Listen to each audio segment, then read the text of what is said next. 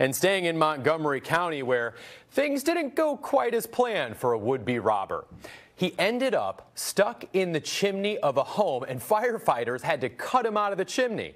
The house is on Dameron Drive in Silver Spring. The person who lives at this home tells News 4 he heard some rustling early this morning and called police.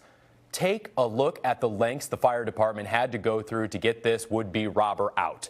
They dismantled the chimney brick by brick until they finally got him out of there. The man had minor injuries, and the person who lives at the home says he knew something was wrong when he heard moaning coming from inside of the wall. Probably a safe bet in every situation.